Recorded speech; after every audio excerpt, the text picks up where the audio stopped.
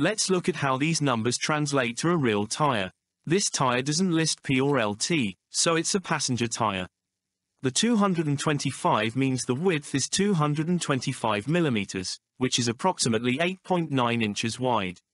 Then we have the aspect ratio. This number represents the size of the sidewall compared to the section width. The 55 in this case means that the sidewall is 55% of the width, which calculates to about 4.9 inches.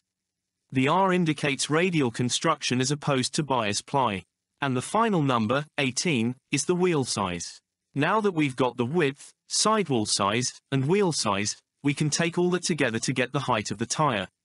To calculate the height, we'll take the sidewall size, add the wheel size, and then add the sidewall size one more time.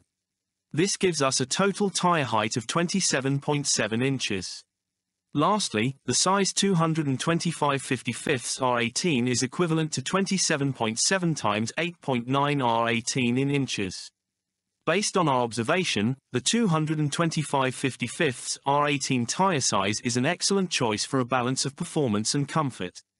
Its moderate width and aspect ratio provide good handling and stability, making it ideal for passenger vehicles.